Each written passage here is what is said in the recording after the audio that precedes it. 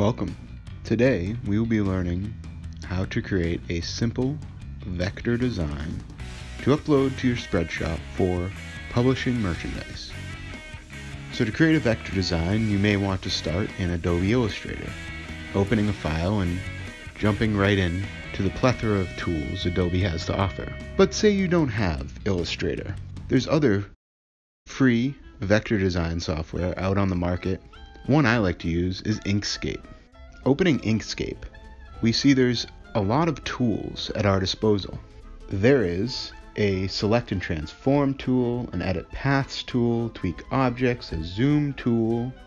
There's a rectangle tool, a circle tool, polygon and star tool, a text tool. We're going to focus on using a text tool and the rectangles and square tool. So let's zoom into the artboard so we can see what we're working on, and we'll drag a text box across the artboard. My design's going to say awesome. Now we'll resize our font, select a font type we like. I like this one, it's kind of fun, whimsical. We can also drag the corners of our font out and resize and reshape our font.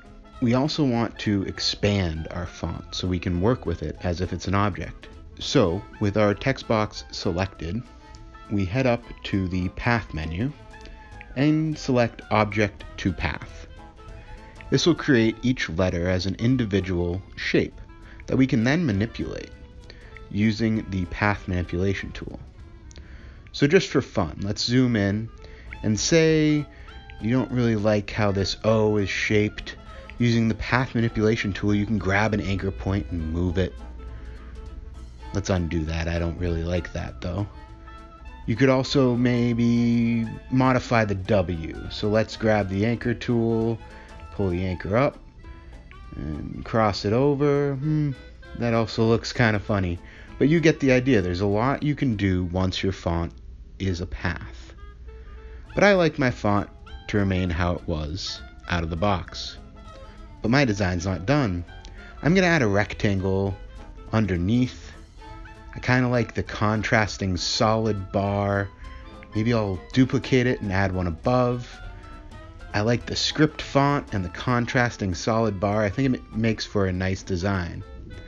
There's also the polygon tool and the star tool. You can add a bunch of shapes, different corners. You can erase certain elements to modify different shapes. But let's say this is the design we want. So head to File, Save As. Rename your file to something recognizable so we can find it later. Make sure you have the file type SVG and hit Save. Now head on over to that partner area to upload this design. Clicking on the Design tab, you can drag and drop this design we just created. And once it's uploaded, click on the pencil edit icon to start creating merchandise. The cool thing with a vector design is there's so many merch options you can publish to with a vector design. Let's focus on some of the cooler accessories, like a hat. And we'll shut off the options for men's merchandise just for the time being for this demo. So let's edit this hat.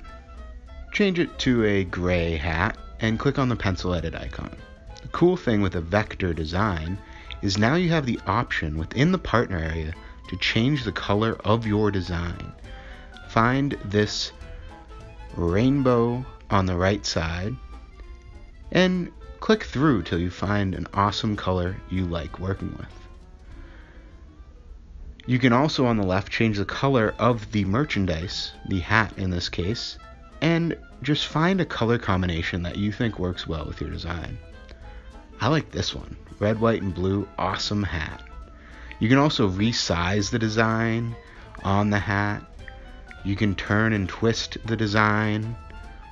But let's keep ours simple. Let's keep it straight and centered on the hat and nice and big. That's an awesome hat. Clicking Done creates this as your merchandise option for a hat. We can also change other accessories like the water bottle twisting the design on the water bottle, also changing the color of the water bottle and changing the design color as well. The options are really all up to you. Choosing the right combinations of colors and merchandise for your shop are totally up to your discretion.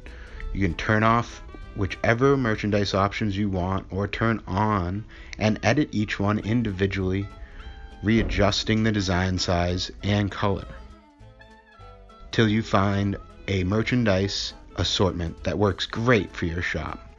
Clicking Next allows you to title this design, add a description for this design, and add some tags so it can be better found on the Spreadshirt marketplace and in your Spreadshop. Clicking Next again allows you to select your point of sale. You can sell this design in the marketplace or sell these products in any of your shops.